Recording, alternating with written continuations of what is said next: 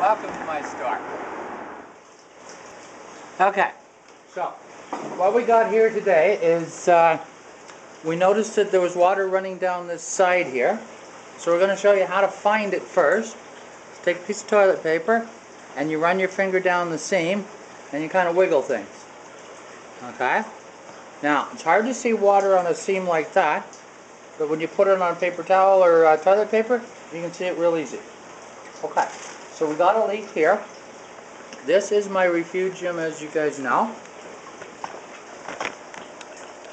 So, we don't want to drain it. So I put the water level down to below where the leak is. And now what I'm going to do is fix it. Hopefully that glare is not too bad. Okay, so somewhere we got a razor blade here.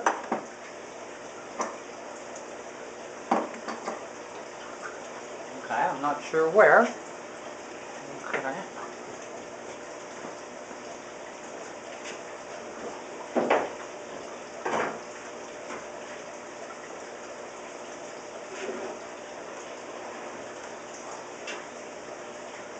Okay, I gotta go back upstairs and look for the razor blade. See you in a second. Okay, I'm back and I got me a razor blade. Okay, so we're gonna shave the corner. And you want to get all the silicone, all the coralline, everything out of the way. New silicone will not stick to old silicone.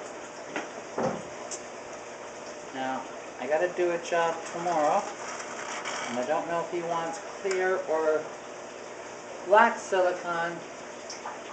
And I got 2 tubes of black and 1 tube of clear in the store. So even though the rest of this tank is done in clear, we're going to do the patch with black. Can't see through the patch anyhow. So it doesn't make a lot of difference.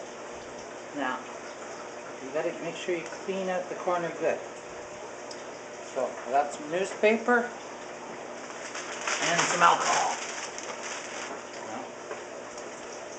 Dollar store alcohol. Gotta love it.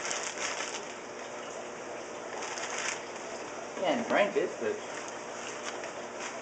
there's a dollar store every corner almost.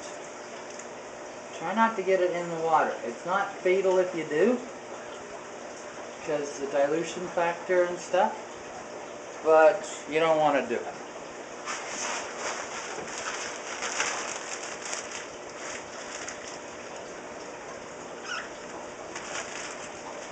Okay, so then you got to decide which way are you putting a piece of glass.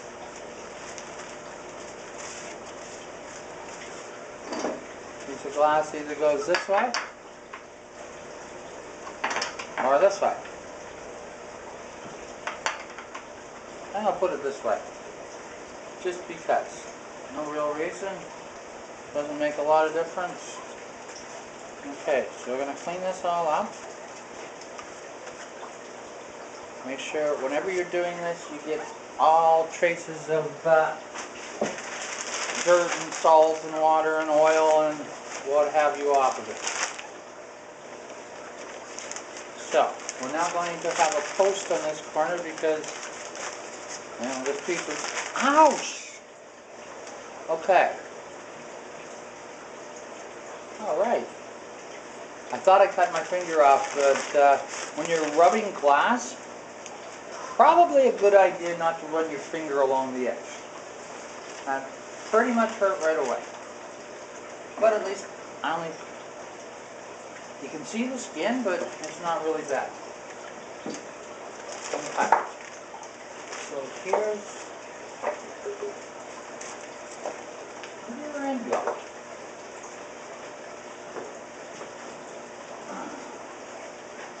I don't know. I got a stick to shove this stuff out. That's how you're going to do it. And see, when the silicone dries inside it, you just stick your pen in, because that won't fit. The wire thingy in. Shove the old plug in.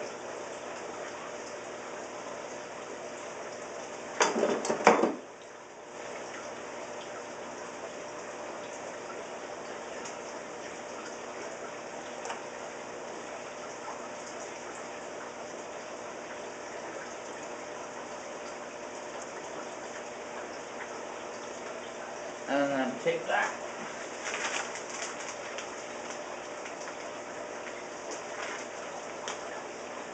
Okay.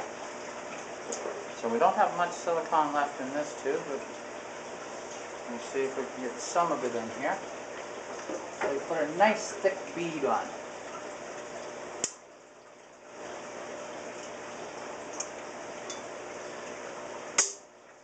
In my life, everything rusts.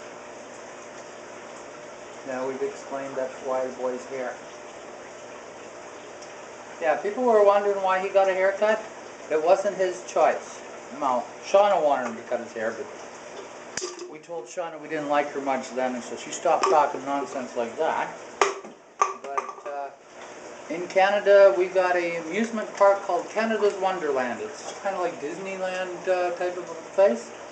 Well, one of the conditions of my boy's employment there is he's got to look respectable. So he has to take out his piercings, and he has to cut his hair. So he got a job there again this summer. He was there last October, and apparently he did really good at encouraging kids. They like to play the game that he was in the booth for. So that, and they need bodies because, well, it's only open during the summer, so it's hard to find anybody other than kids that will work those hours. Okay, so you take the piece of glass and you hold it like that on an angle, and you shove all the silicone towards that side. Okay. By doing this,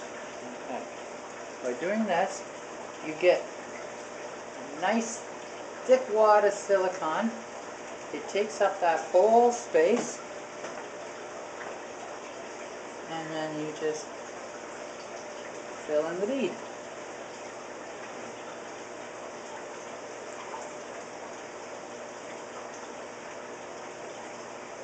And if you get silicone in your eye, it hurts like anything, so don't rub your eye when you got silicone all over your fingers.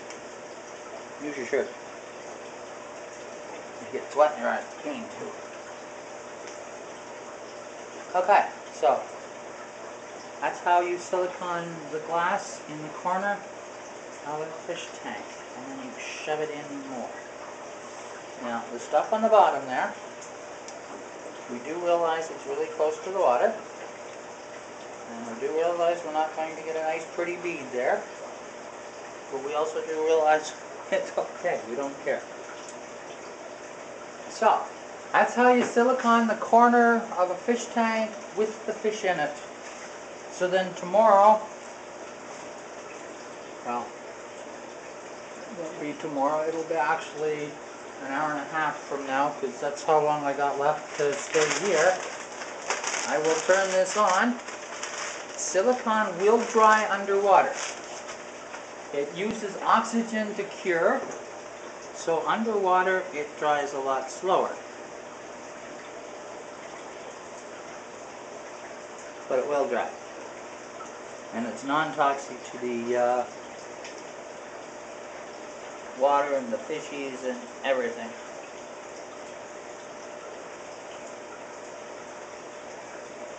Okay. I think I'll shave the edges. I don't think I want to be... See, when silicone is wet, it's real easy to work with. Except it is messy. I remember when I first siliconed a fish tank, I made a horrendous mess. But, after a while you learn. Okay, so that's that video, and bye.